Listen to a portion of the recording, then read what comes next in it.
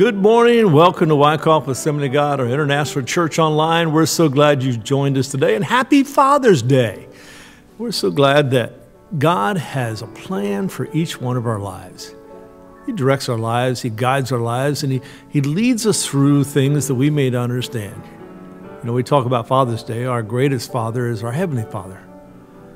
Heavenly Father that watches over us, Heavenly Father that guides us, directs us, all those things. He says He's there for us. It's hard to believe that sometimes when we go through difficulties and struggles, but He's still there because His Word says He is. And He's not going to leave us or forsake us. Sends the Holy Spirit to help and guide us along because Jesus is now gone to be with the Father according to Scripture. And we know that God has a plan for our lives. Yes, He knew you in your mother's womb, but He also had a plan for you from the beginning of time. And He wants to literally minister to your life today and touch you in a very special way. I know you've tuned in because maybe you need strength, or maybe you just want to worship the Lord with us. We just want to encompass that, all those thoughts and all those feelings, and just worship the living God today because He's alive and well. We're thankful that my God is alive and well. Why don't you join us today as we worship in truth? Part of worship is our giving unto the Lord, our first fruits unto Him. That's right, our first fruits unto Him. And we give unto God in abundance to what He has done for us. We give our first fruits, which is our giving our first income, or first part of that income that God has given unto us. And I'm so thankful that He has blessed me, He has blessed you, He has blessed so many of us. And I pray today that God will bless you in ways that you don't understand. Maybe you're going through a difficult thing today. Maybe you're going through a situation where you've lost a father like I have. It's difficult. It's difficult.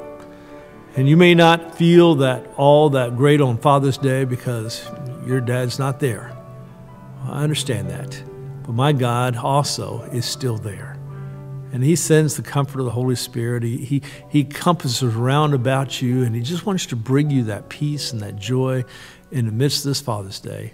As we give our gifts unto the Lord, tithes and our offerings, as we begin to just worship Him with our voices and our lifting our hands into the Lord, all those things are part of our worship unto God because He's a God that loves you so much and cares about you so much. Heavenly Father, we ask today as we move into this time of worship and praise unto You, the Lord, You will just encompass round about us with Your presence in just a beautiful way.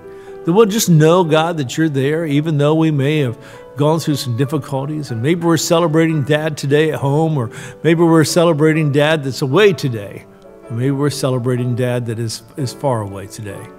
And God, maybe there's somebody there that has gone through a dad that really wasn't that loving, really wasn't that caring, maybe hurt them. Lord, I ask that You bring Your peace and Your comfort and Your joy back into their life, but also, Lord Jesus, that You will just refurbish and redo all those things inside of their lives that need to be redone. Lord, there's some things that just need to be stripped away and taken away because of the hurt, bitterness, or whatever. Strip that away now. Bring the joy back. In Jesus' name we pray. Amen. 1, 2, 3, 4.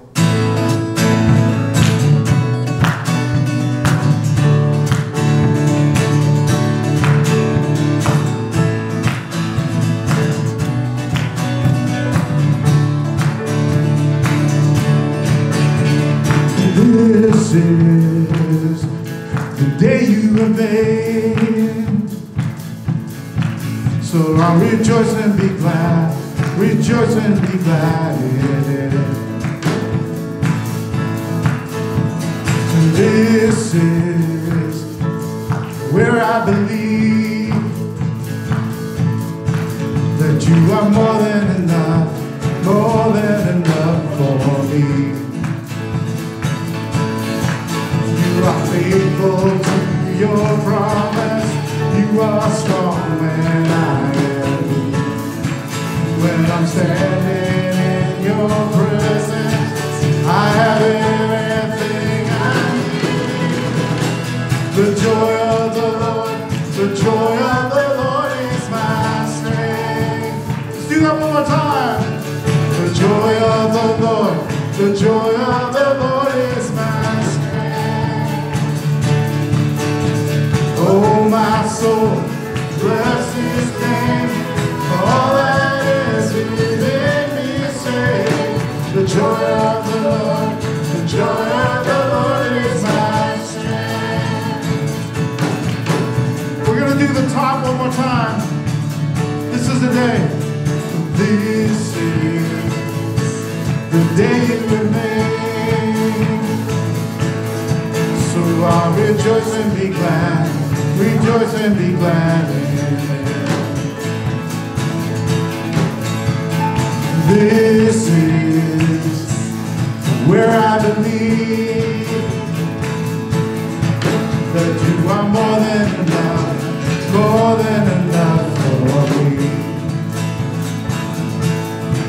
You are faithful to your promise. You are strong when I am weak. When I'm standing in your presence, I have everything I need. What do you sing? The joy of the Lord, the joy of the Lord is my strength. The joy of the Lord, the joy of the Lord is my strength. Oh, my soul, bless his name. All that is within me say, the joy of the Lord, the joy of the Lord is my strength. Jesus, come one day. Jesus, come one day. You are worthy of all my praise. You are faithful. You are faithful to your promise. You are strong when I am weak. When I'm standing in your presence, I have everything I need. Lord, the joy of the Lord, the joy of the Lord is my strength. You believe it this morning? The joy of the Lord, the joy of the Lord is my strength. Oh, my soul, bless his name. All that is within me say, the joy of the Lord, the joy of the Lord is my strength. Let it rise up like a river, overflowing. Holy Spirit, let it pour out with no limit. Overflowing. Holy Spirit, let it rise up like a river, overflowing. Holy Spirit, let it pour out with no limits. Overflowing. Holy Spirit, joy, the joy of the Lord, the joy of the Lord is my strength. Come on, let me hear you.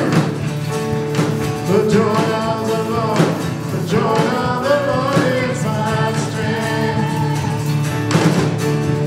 Oh, my soul, bless his name. All that is within. Oh, my soul. Oh, my soul, bless his name. All that is within. Oh, my soul. Oh, my soul, bless his name. All that is within me say, the joy of the Lord, the joy of the Lord is my strength.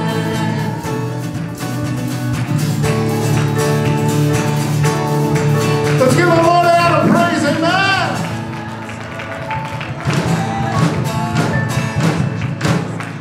So let it rise up like a river. Overflow. Do you want it to overflow this morning? Holy Spirit, let it pour out with no limits. Overflowing. Holy Spirit, let it rise up like a river, overflowing. Holy Spirit, let it pour out with no limit, overflowing. Holy Spirit, yeah! The joy of the Lord is my strength. Is it your strength this morning? The joy of the Lord is my strength.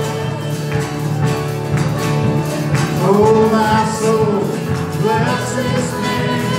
All that is within me. Oh, my soul, bless His name. All that is within me. Oh, my soul, bless His name. All that is within me. Say, the joy of the Lord is my strength.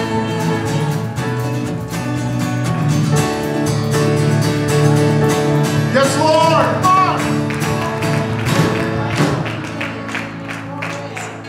You know what?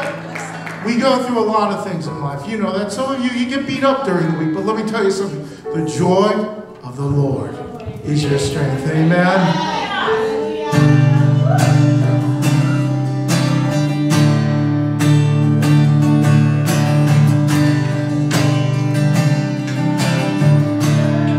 We know this one. Come on. We stand and lift up for the joy of the Lord is our strength. We bow down and worship Him now. How great, how awesome is He, and together we sing. Holy, holy is the Lord God Almighty. The earth is filled with His glory. Holy is the Lord God Almighty. The earth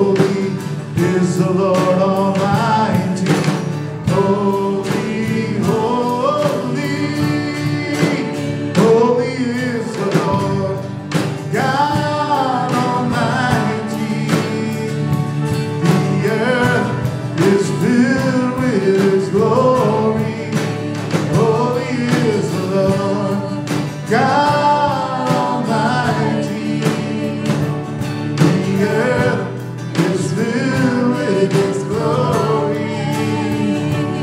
The earth is filled with His glory. Yes, Lord.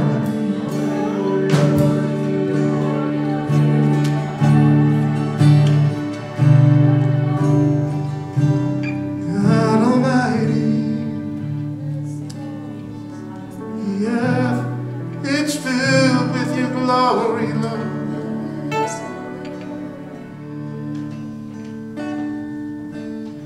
Thousand generations falling down in worship to sing the song of ages to the Lamb.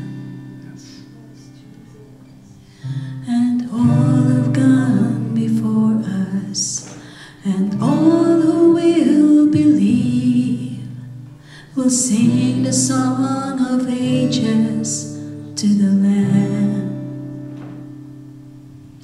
1,000 generations falling down in worship to sing the song of ages to the Lamb. And all have gone before us, and all who will believe will sing the song of ages to the Lamb.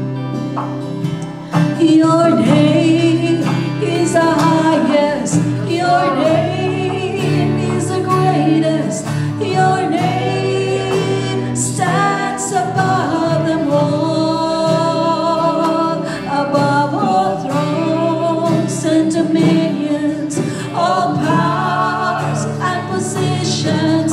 Your name stands above them all, and the angels cry, holy, all creation cries, holy, You are lifted high, holy, Holy forever.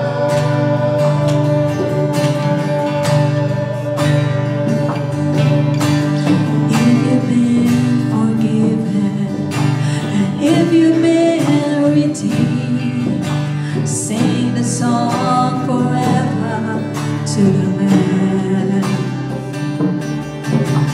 If you walk in freedom, and if you bear His name, sing the song forever to the Lamb. We'll sing the song forever and amen, and the angels cry, holy, all creation cries, holy, You are lifted high, holy, holy forever. Hear people sing, holy, to the King of Kings, holy, You will always be.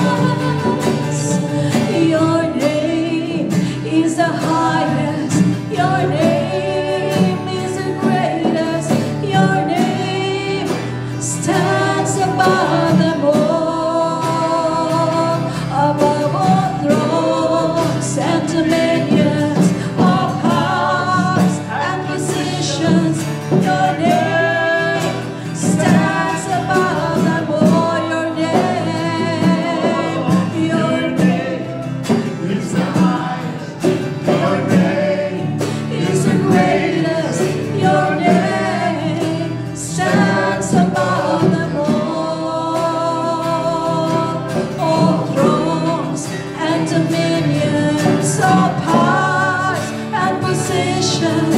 Your name stands above them all, and the angels cry, holy, all creation cries, holy, you are lifted high, holy, Holy forever.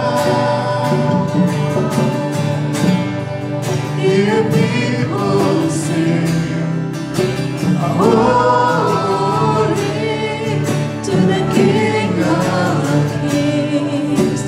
Holy, you will always be. Holy, Holy forever. you will always be. Holy, holy forever.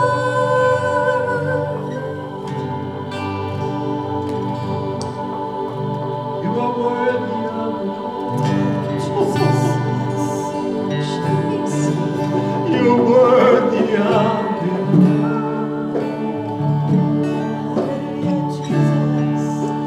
From you are all Things, to you are all things, you deserve the glory. You are worthy of it all, so worthy. You are worthy of it all. From you are all things. To you are all things. You deserve the glory. Day and night, night and day. Day and night, night and day. Let incense rise. Day and night, night and day. Let incense rise. Day and night, night and day. Let incense rise. Day and night, night and day. Let incense rise. You are worthy of it all. You are worthy of it all. From you are all things. To you are all things. You deserve the glory. One more time, you're worthy of it all. You are worthy of it all. You are worthy of it all. From you are all things. To you are all things. You deserve the glory.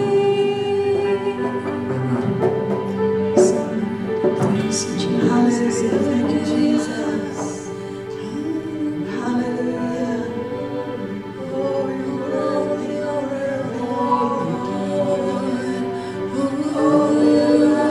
holy are you, Lord. Worthy, worthy, worthy is the Lamb that was slain. Worthy are you, Jesus, to receive all the glory and all the power and all the honor, Lord. Praise your name. Praise your name, O Lord.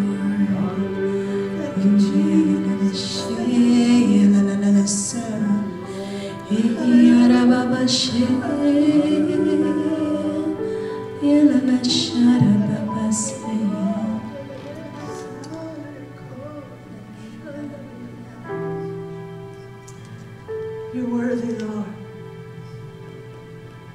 Worthy of praise, worthy of adoration. Lord, our words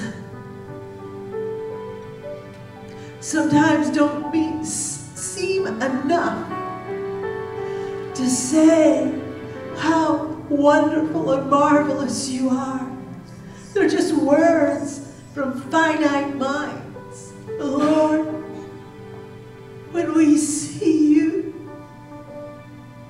when we see you face to face, when we see you on the throne in all of your glory and splendor, Lord, I'm pretty sure that there will be words we've never known that we will begin to say them because our finiteness would have dropped off.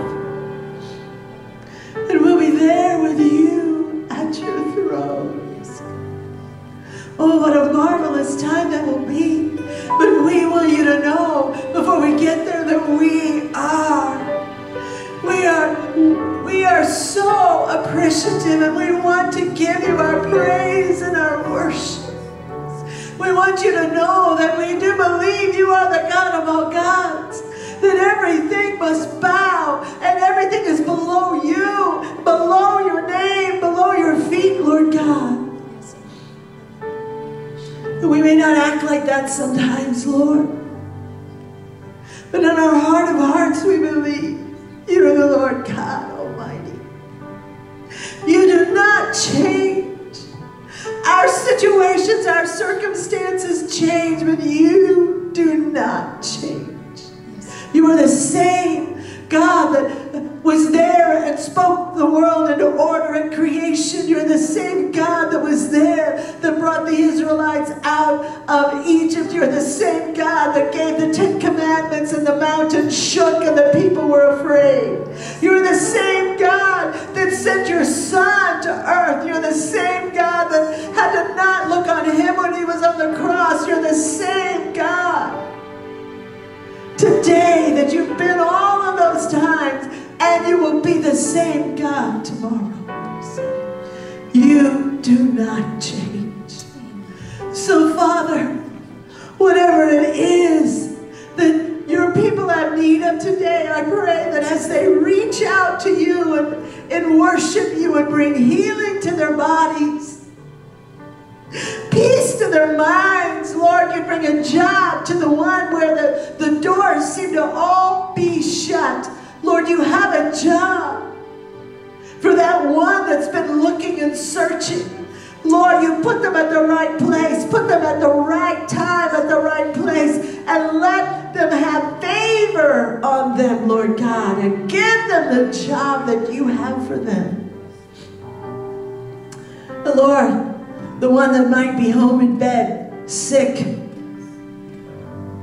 stretch forth your hand and bring healing right now. Lord, I know of 2 people that are not here today because they're home and sick. One is facing surgery this week, and I pray that you would go before that one and you would prepare the way. You have the power to heal before surgery, Lord God, because you are still the miraculous God and you are still the healer. But Lord, if some reason you choose to allow them to go through surgery, prepare the way. Be with them. Guide that surgeon. Lord, speed the recovery and the healing process, I pray. Bring peace to their mind, Lord God. And I know of someone who's at home laying in bed, not able to get up. God, you know. You bring forth healing in that body right now in Jesus' name. Whatever that issue is, release that pain from that body and bring healing. Lord, there are people suffering so from cancer.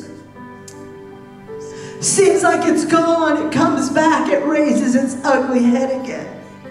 Lord, in the name of Jesus, cancer has to bow to the name of Jesus. It is time we begin to see cancer being dried up, cells being dried up and just released out of those bodies. It's time we see tumors begin to disappear off the x-ray, off the MRI. It's time that all those lesions be healed in Jesus' name. Release those bodies and bring forth miraculous healing in Jesus' name. Lord, we thank you. We're going to hear about victory in those situations. Lord, for the family that's laying someone to rest today, bring them comfort and strength. Lord, you know. You see farther down the road than we do, and we don't understand, but you are still the God who brings comfort and bring peace right now. I pray to their hearts.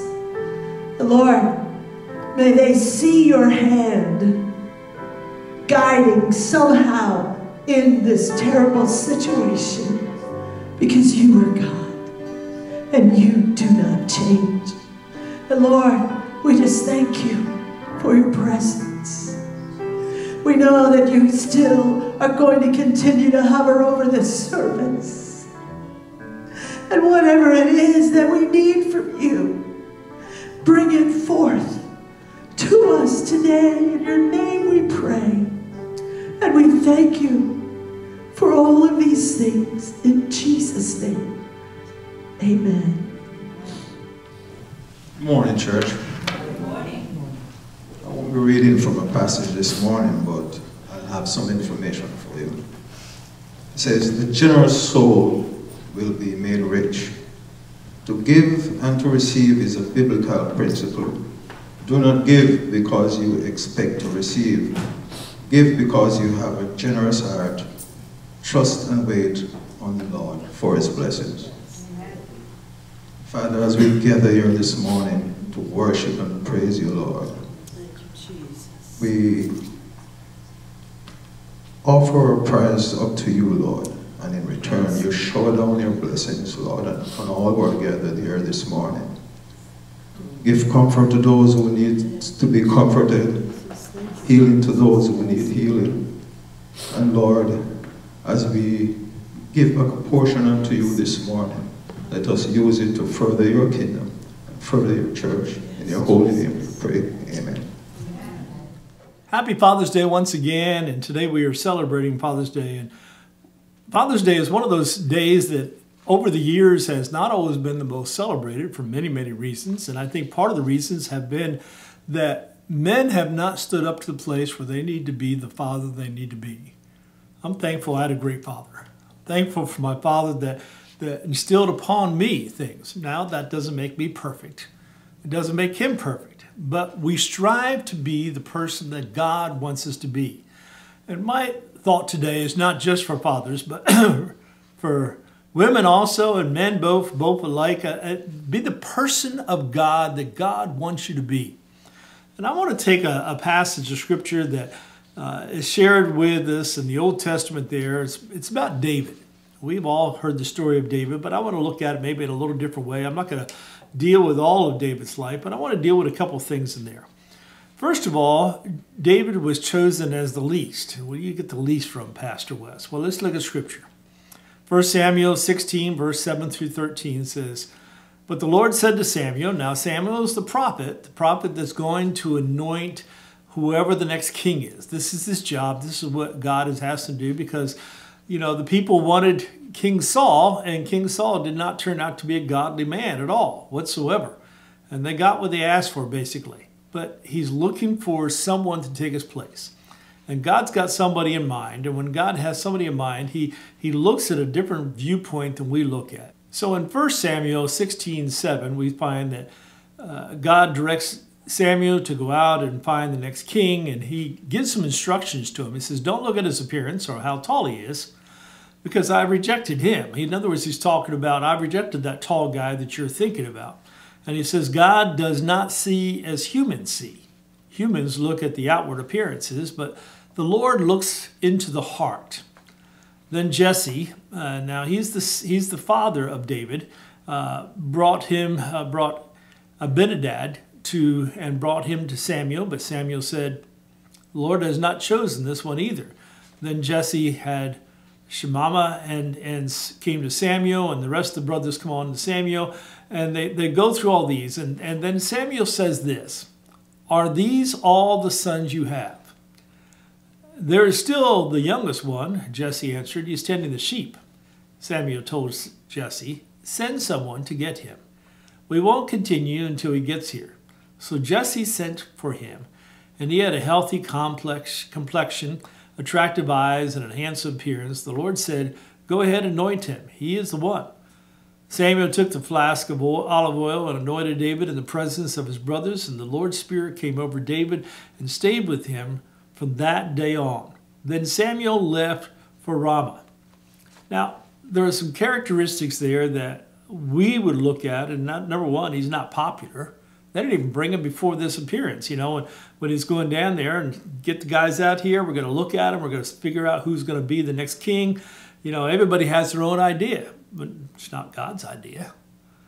He has attractive eyes, handsome appearance, healthy complexion, but he wasn't called to be in the lineup and not thought of as a king. But God says he does not see as the humans see. In other words, we don't see God's viewpoint. We don't understand how God looks at things. But God says this, the Lord looks into the heart. Now, David is one of these guys that he's been doing the family business for a while, doing the family business and doing several things. But David finally gets a job outside of the family business. And instead of tending sheep, there's a problem with King Saul, and David's going to fill that void that needs to be filled there.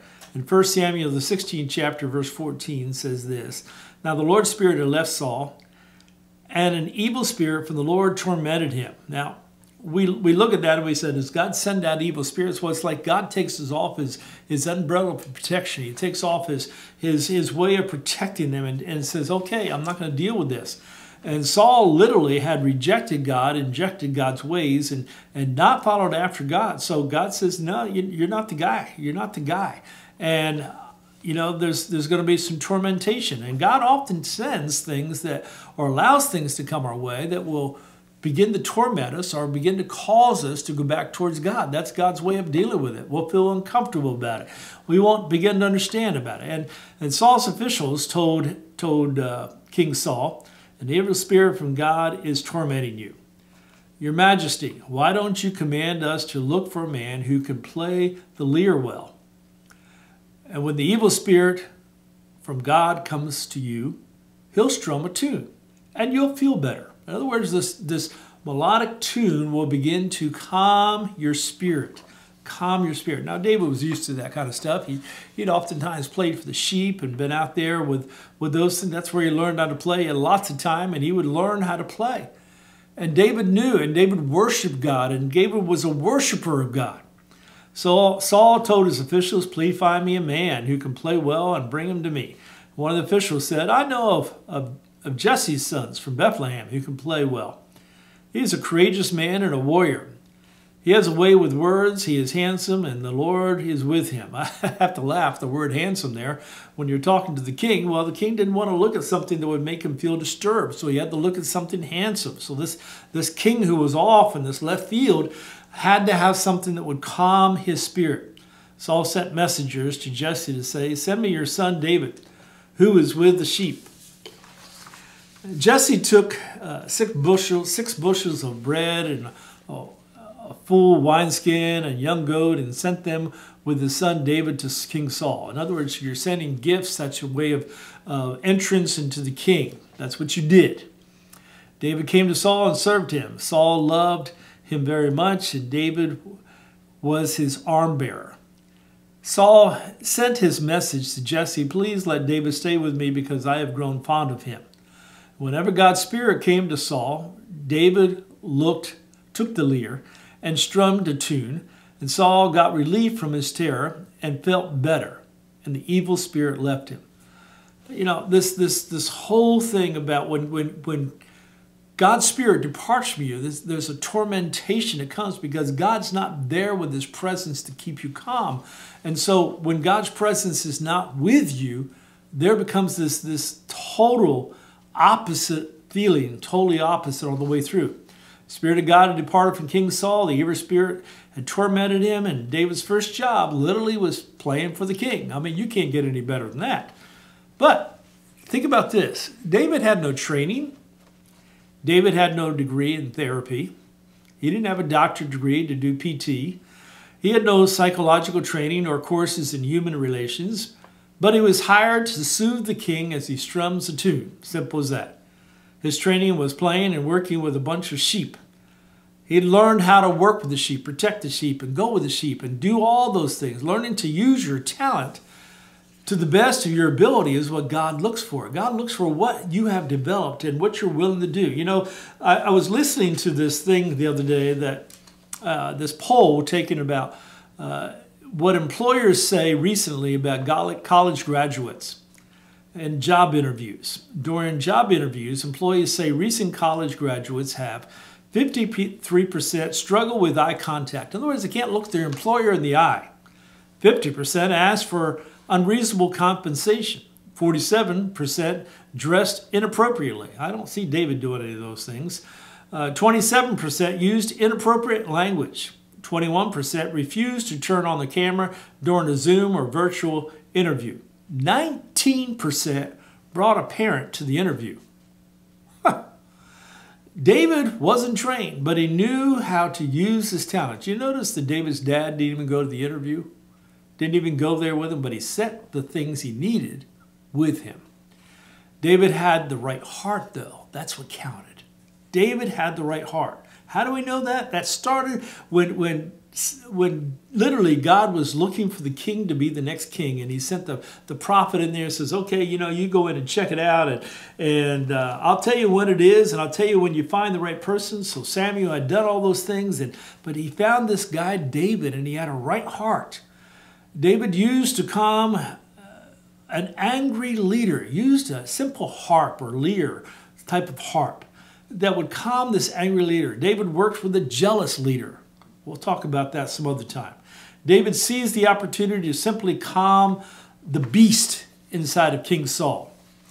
Verse 18 there says, one of the officials said, I know one of the sons from Bethlehem who can play well. He is a courageous man, a warrior, and he has a way with words. He is handsome, and the Lord is with him. All those things were going for him. He said, well, I'm not the most handsome person. It's not about being handsome. It's about all those things, about what God is taking, what talent you have, and using it for his glory. He's a courageous man, a warrior. Later on, we find that David brags about he's killed a lion and a bear. He has a way with words. He could talk, smooth talker, very, very easy to talk to. Just a simple talk. How did he learn how to talk? Well, he probably talked to the sheep a lot.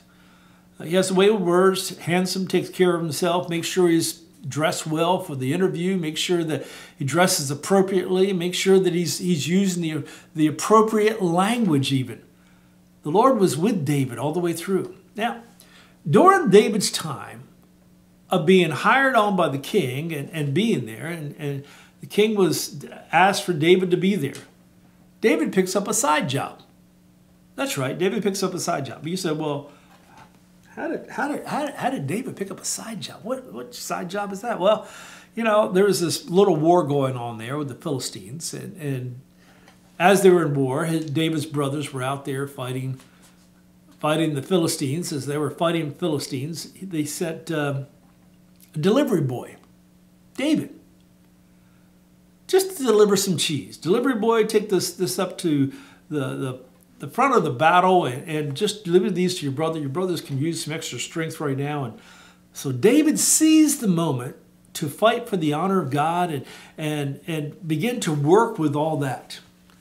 He didn't use all the excuses that we oftentimes hear. He didn't talk about, that's not my job, I don't get paid for that, I don't get hazard pay for that, and I shouldn't even have to be doing this. David's only job was to bring cheese, a snack for his brothers. He didn't say, well, this is below me.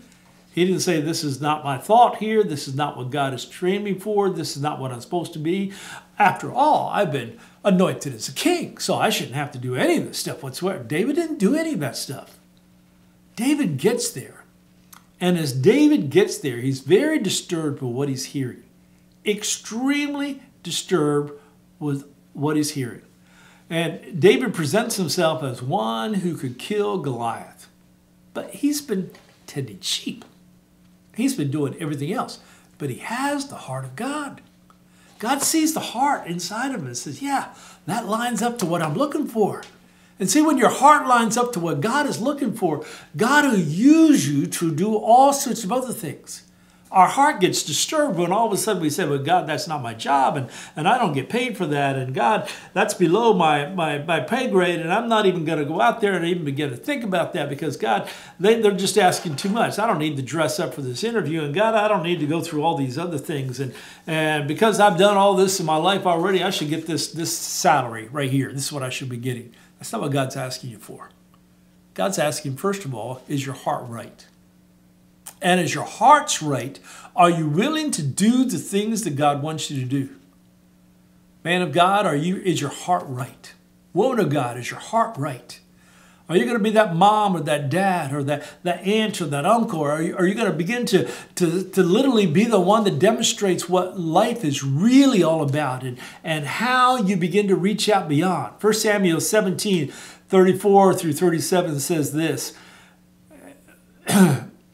When it turned to me, I seized it by the hair, struck it, and killed it. Your servant has killed both the lion and the bear. This uncircumcised Philistine will be like one of them, because he has defiled the armies of the living God. In other words, he says, you know, I've done this in my past. I've killed a lion and a bear both. I've taken them both on, and I've struck them and killed them. I seized them by their hair, just hooked it onto them. I wasn't afraid of them one bit, and I was ready to take them on. And he says, I can go ahead and kill Goliath. I could do this. Why does he want to do that? Because he's protecting Almighty God. And when you begin to do the things in your job, when you begin to do the things in society, when you begin to take on the extra jobs, or maybe you're not even getting paid for that, whatever it is, if you're doing it for the glory of God, that makes all the difference in the world. Maybe they've defiled the armies of the Lord thy God. Maybe they've defiled who God is. Maybe they've taken on all sorts of stuff. Are you still willing to take a foot forward and say, you know, this is who I serve. This is the God that I serve. This is who God is. And I want to serve God in a real way. God gives you the confidence to be beyond your occupation. Delivery boy becomes a warrior, Philippians, first chapter, verse 6 says this, and I am certain that God, who began the good work within you, will continue his work until it is finally finished on the day when Christ returns. God has done something. He's already started something in you. God started something in David and began to look at that, anointed him with oil to be the king, but there were some things he was going to have to go through first before he became that king. Let me tell you, my friend, be an advocate or promoter for God. 1 Peter 2:9 says, but you are not like that.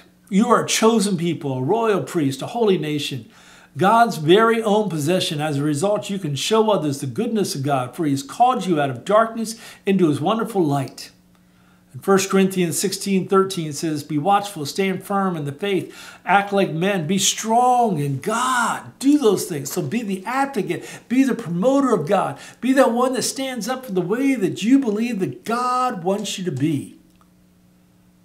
I know that God's got a plan for your life. And I know that in God's plan for your life, he's called you. It may be some side jobs here. It may be some side directions he's taken you. But in those things, he's called you to be the things that he wants you to be. Are you willing to do that?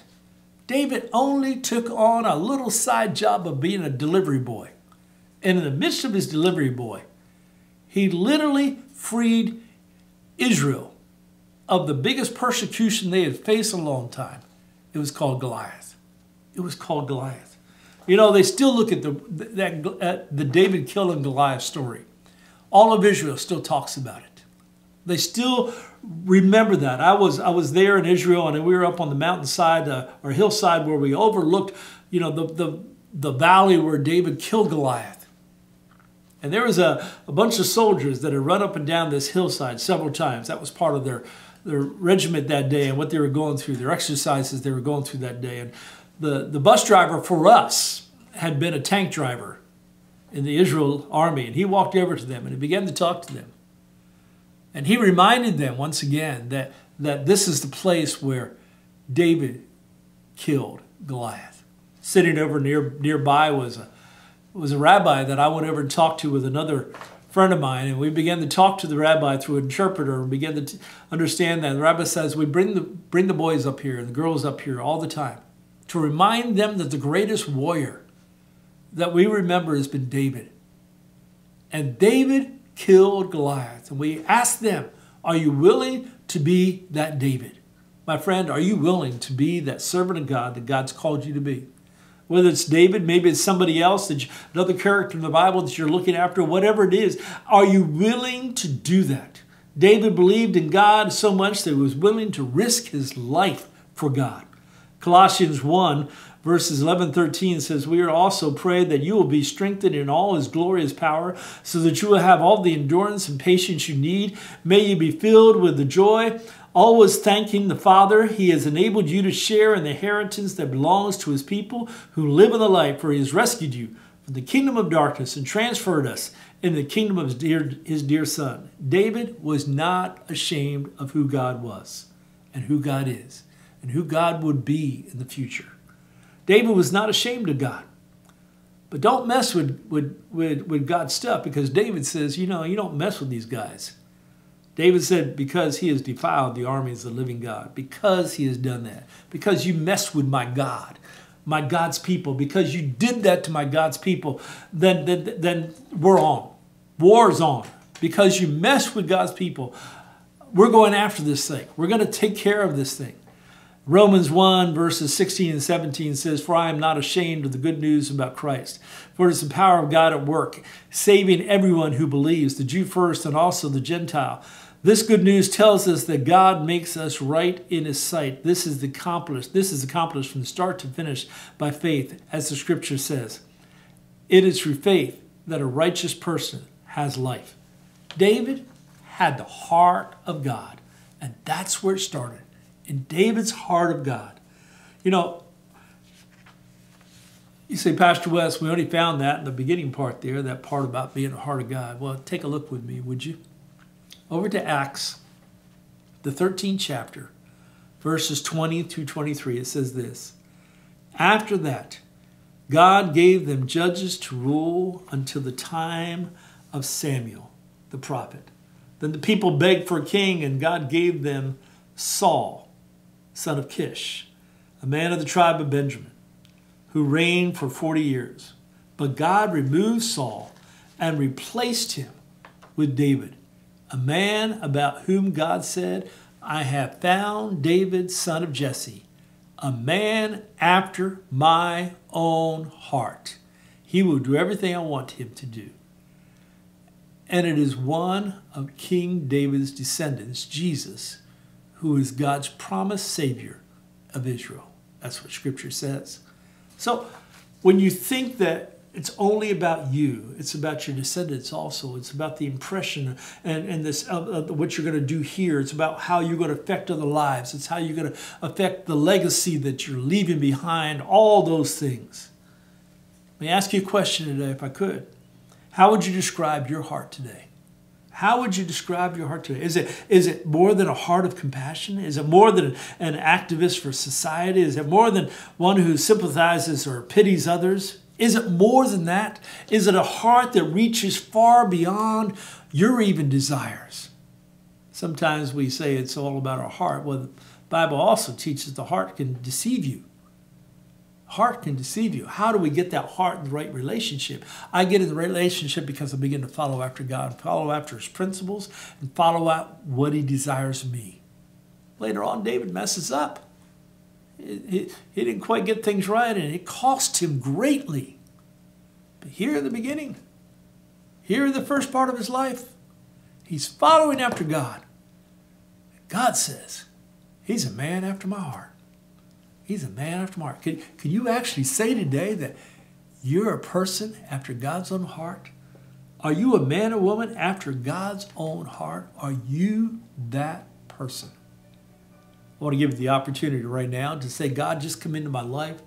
Forgive me of all my sins. Come into my heart. Change my heart, oh God. Change the inside of me. Change what begins to move to the outside. Change this inner being of me. And begin to help me look at things differently. Change my heart to be the righteous heart that you desire, God. Come in and forgive me of all my sins. Change me now, God. All you have to do is say, Jesus, come into my life. Come into my heart. Forgive me of all my sins. I am so sorry for all my sins, and I ask that you forgive me and change my life, God. Turn me in a new direction, God, in you. And he'll begin to do that. And then, Lord, I also pray for those that have followed after you, that keep getting off track here a little bit, and maybe even their hearts got a little bit off track. They need to go back to that original thing that the Lord, you began to impress on them years ago. There's some things, God, you've called them out to do, and they have not done them yet. Maybe there's some fear going on there. Maybe there's some other situations. Yet, God, you have called them. Maybe they're having a problem with a job, or maybe they're having a problem with something else, and they're not getting things back on track where it needs to be. Maybe they looked at other things as being more important than what, God, you had called them to do. So, Lord, help them to do that now. In Jesus' name I pray. Amen. Happy Father's Day. And have a blessed week in Jesus.